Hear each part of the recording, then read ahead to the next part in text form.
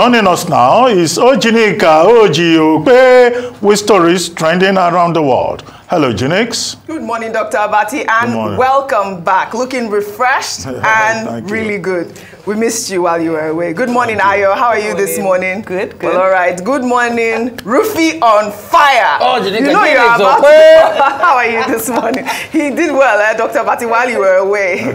Well, I guess we shall begin by taking some reactions. First of all, is Governor Wike's birthday today. He's 56 years old. Birthday. All right.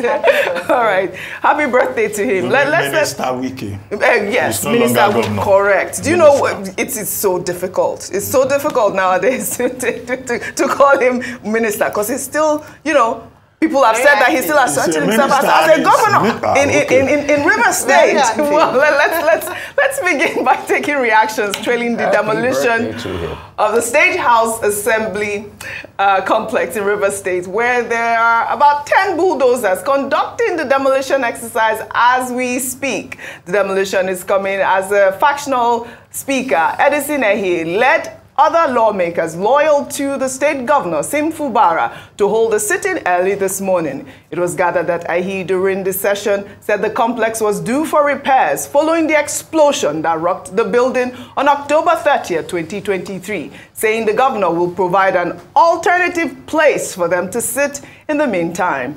We're also hearing that the exercise may not be unconnected with the recent crisis rocking the House of Assembly after 27 PDP lawmakers decamped to the APC. I mean, we heard from our correspondent this morning, and while you guys were speaking, our live stream was on, and there were so many comments. Let's take some of those comments. This one is from Shehu. He wrote, Fubara should come out with his full chest and fight this battle to the last. If it is Wike, he will do worse. Well, Far Mornif, well, names are a lot here, says, Fubara, we are with you, even though I'm not from River State, nor stay in Port Harcourt. Then Ilaisu Anate wrote, federal government should declare a state of emergency in River State right now. Well, Hemade wrote, the elections that brought Wike was violent. The election that sustained him for a second term was violent. The last election, and after his exit, is still driving violence, all because of Wike's ambition. I mean, you can hear users on social media, you can hear people from River State pointing the fingers to Minister Governor Wike. I mean, what can I say now? I mean, again, happy birthday to him. Dr. Abati, earlier I heard you read out a statement from the commissioner saying that it was because, you know, there was that explosion, which I read, that rocked in October, and that is why, you know, they are demolishing the complex. But 10 bulldozers at this point are outside. What do you mean? Well, I mean, whatever is going on in River State looks terrible. Yeah. Looks chaotic. And as we usually say under these circumstances, it's the people of River State that are shortchanged. The point has been made this morning on this program that one, if the issue is the bombing or the attack with explosives on the River State House of Assembly complex on December 30, it was the main chamber that was attacked. Would that provide a justification for the leveling of the entire complex? Because what Joe Johnson is telling us in the formal statement by the state government is that they got some experts who advise that everything should go. So is that true? Is there concrete evidence in case anybody wants to see the report by those experts, those civil engineers who said is the entire complex that should go? Because what we saw was just a small portion that was attacked with explosives. Our correspondent, who is on the ground, said, okay, even if you want to rebuild an entire space, you will at least take files out, you will take furniture out, you will remove the air conditioning. Our correspondent reported that no, nothing was removed. Even the files? They were just destroying everything, including the files, the documents, so that there will be no records. No records. All the records of the River State House of Assembly. So that would then suggest that this cannot be professional advice from experts. Or is that part of the advice by the professional experts? Joe Johnson will still have to tell us that. And the governor has a responsibility to address the people of Rivers. The final paragraph in the state government explanation is that an alternative venue will be provided for the House of Assembly to continue. We want to hope that that alternative venue will not be the governor's office. Because if it is the governor's office, that will be the height of madness. Absolutely. Because the principle is the separation of powers. The governor cannot say his own loyalists can come and be meeting in government house and that they can present budget in government house. That would be the height of impunity. And the people of Rivers State must begin to speak up. Nkotaria, that we spoke to, he was saying that the leaders of Rivers State have all been compromised. If those leaders were watching Nkotaria, they also have a responsibility to speak up and defend their own integrity. Yes. Because it was their integrity that Okunabo in Nkotaria was calling into question. So we want to start hearing from those leaders of Rivers State who have been accused of being compromised to speak up and to say that this kind of crisis that is happening cannot be accepted because it's the people that will suffer at the end of the day. It's very important for the governor to come forward with concrete explanations beyond the press statement by Commissioner for Information. Because we don't want a situation in Rivers State tomorrow whereby the judiciary will go against a government interest and the governor will say, go and demolish the court. No, demolition cannot be the way to solve the political crisis in Rivers State. Absolutely. That's why we demand an explanation and proof of the advice by those building experts that the Commissioner of Information is referring to. Well said then. We'll take another story.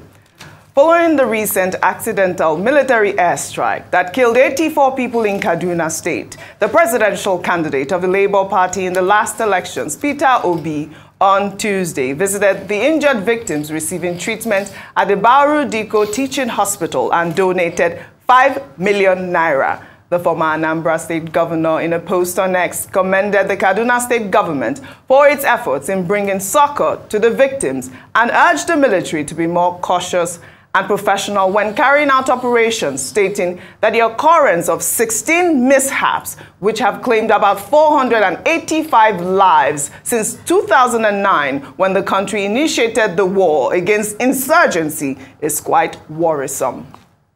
It's about, I think, the 16th time, and we have a 16th time. Let me first appreciate the hard work and the effort of the military in helping us to secure the country. But then we should also re-examine and ask ourselves this fundamental question about this reoccurrence where we have 16 times and we have lost almost 500 people. Why is this happening and everything? And be able to see how, as a government in particular, we can support the military to ensure that these things don't happen again. You know, it brings me into question. I always ask at times when I listen to the present, I think it's Chief of Defense Staff, who said that their regular allocations are not, budgetary allocations, are not released to them adequately. And then one questions, what is our priority? To release money for non-essential things like SUVs or renovations and everything, or to release money to secure ourselves? Because security, everybody knows, is very, very critical to our problem today. That will take our farmers back to farm, which will tackle our main inflationary item, food. Very good gesture by the presidential candidate of the Labour Party. This morning I was listening to a good report from our correspondent Omo Bazwaye, who talked about that, you know, nearly 2 weeks after this whole incident, we are yet to hear from the Senate about the investigation, the ongoing investigation, 2 weeks after. But it's great that the Senate also, you know, they did donate their December salary, 109 million. But before I hear from you guys, in the same vein though, Vice President Kashim Shettima pledged 25 million naira to indigent female students during the 13th convocation lecture of Al-Hikmah University in Ilorin over the weekend. Shettima, however, told male students to struggle and pay their fees because they are men, just like himself, eliciting some reactions. Let's take a listen before we take some reactions. Sorry, I am gender sensitive. I want to make a pledge of 25 million naira scholarship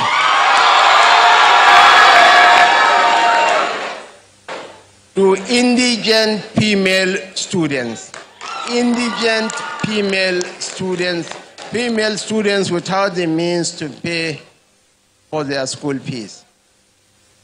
The men, I'm sorry, I'm just like you can struggle and pay your school fees.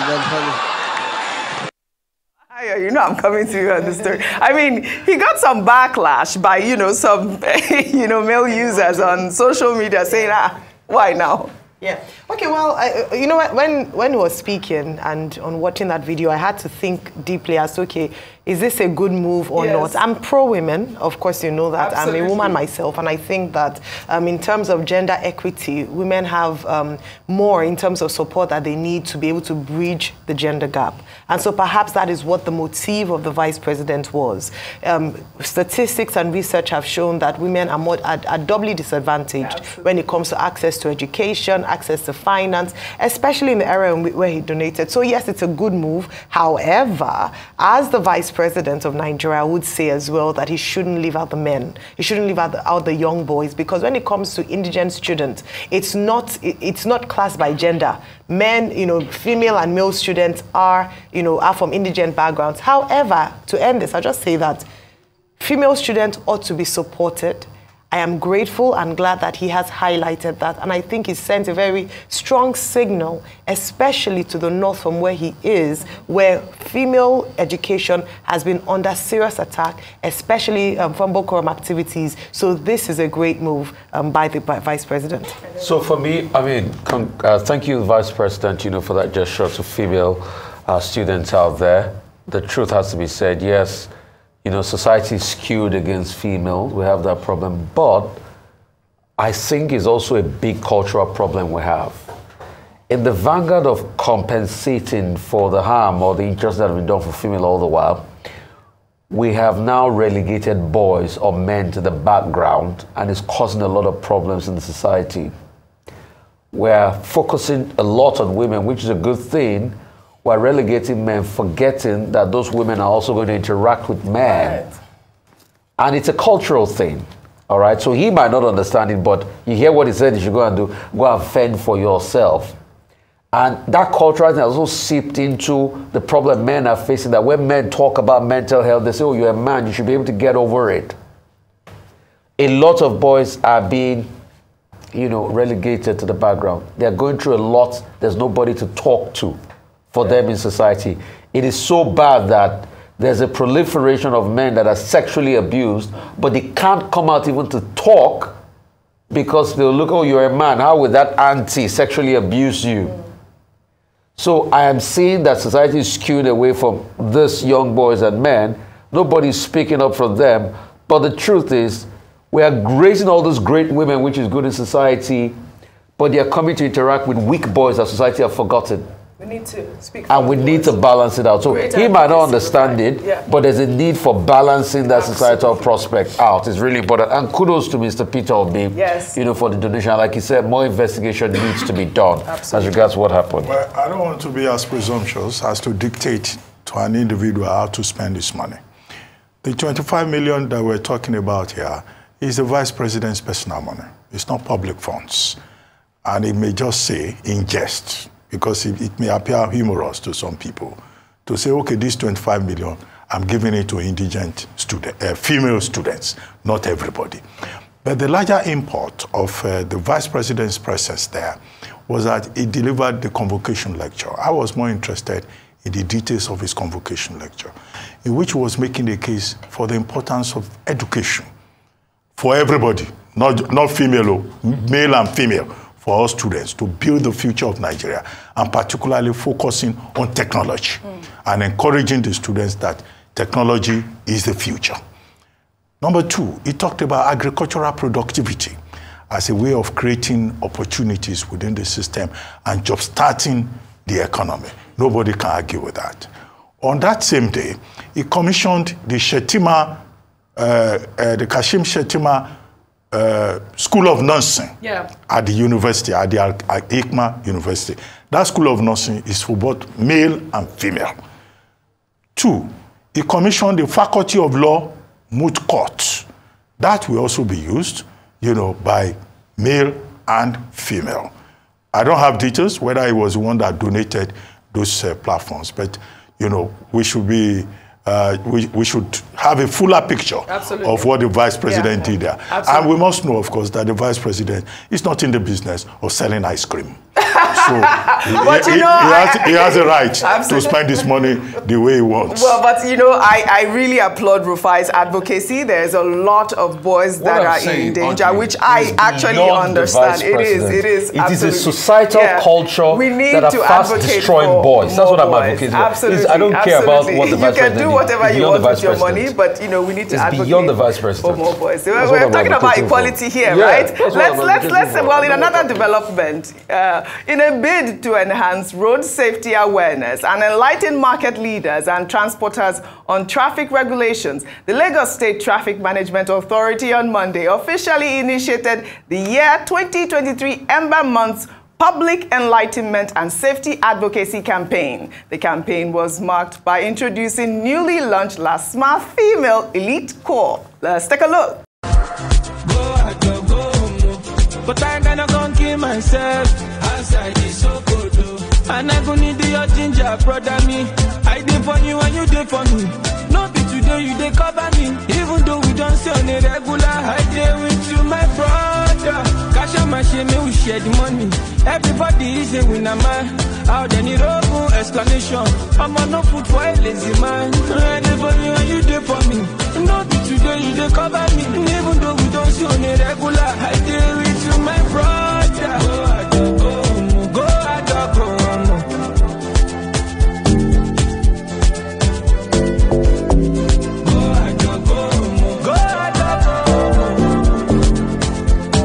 Great advocacy. Thank you, Ayo, for sharing that story. But I'll take this story, which actually breaks my heart. You can take it after this. In the meantime, a video showing a female customs officer demanding money from a passenger at the Murtala Mohammed International Airport in Lagos has gone viral. In the video, the customs officer was seen requesting for the sum of 5,000 naira while clutching the trolley containing the passenger's luggage. Let's take a look. 5,000 is too much. I not get. Okay, bring 3. I not get. Talk with, I'll give you. How much do you have? Come put this in for your bros more to go. Now you give, I not be see. Take. I know for level. Give me 2. And I'll give you this. Wait. Carry enter. You want to most stay here? I don't carry my kind of food stuff I carry. I don't declare it. I know they give you 2. I don't give you 1K. Say tell me say no. I give her 1,000. Mama, where they carry the bag they go now? No, leave my here. No. Mama, stop. I don't want to be rude. I beg. Rude, okay. I don't want to be rude, please. Rude, not rude. Why are you doing this now? 1,000 for what? See my OC there. Let me come and tell. Why should you give me 1,000? Call your OC. If you want, call your OC now. You give me 1,000 for what? Mama, I don't want to be rude. I beg. Go ahead. I don't want to be rude. Go ahead. What you sow is what you reap. Go ahead. I don't want to sow anything. What you sow is what you reap. Go ahead. This story breaks my heart because I'm a woman and I would never like to see a woman in that fashion. Dr. Abati, really quickly. Well, bribery is a felony. Absolutely. Both for the giver and the taker. Well. The other day, we were talking about policemen who were harassing a woman from the Netherlands, trying to extort her. And then here, you find another person saying he will not give any money because he's not carrying materials for the market, just food. And of course, Wale Adeniyi, the current Controller General of Customs, has zero tolerance for any form of corruption or for any form of misconduct. So that woman who has been shown in the video, she knows what will happen to her. Quickly, the first story about the LASMA elite female corps. I think it's a very good idea. Absolutely. And the awareness campaign that they are doing is also very good because they're telling people not to violate the law and not to drive recklessly during the Yuletide period that is coming, and to take safety first, and that anybody that breaks the law will be slammed with the law. My only advice, which Governor Sanwo-Olu should take seriously now that he's upgrading LASMA, is that members of this Lagos female, why are you people laughing? Let me make my point. Members of this Lagos elite female corps should not be such persons that will cause a distraction. No, because you know, if they look too smart in their uniforms, they may cause distraction, which may be counterproductive to the awareness campaign that they are doing. So the recruitment should avoid distraction. No, it's a serious point. Very serious point. I hope the governor is listening. We shall take our final story. Let's take our final story in London, England, where 15-time Grammy winner Alicia Keys delivered a surprise performance at the train station on Monday morning. She played a string of her hit songs on a piano donated by Sir Elton John in 2016. The 42-year-old singer was in town to headline Capital's Jingle Bell Ball at the O2 Arena. She mesmerized the crowd with her 2009 hit single, Empire State of Mind, adjusting the lyrics from now you're in New York to now you're in London. Let's take a look. Nothing you can't do, you're in New York. These streets will make you feel brand new. Lights will inspire you. Now we're in London.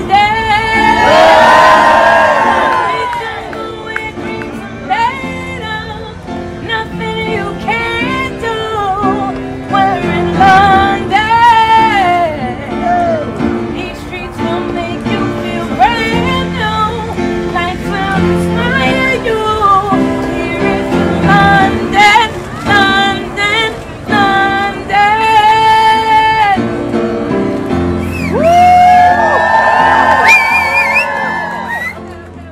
Fantastic. Congratulations, Alicia Keys. I mean, like we said, music has a way to mesmerize your soul. I'd like to thank you both for a great analysis, as always, on What's Trending. Well, that's all I have for you on What's Trending today. I'll see you all tomorrow.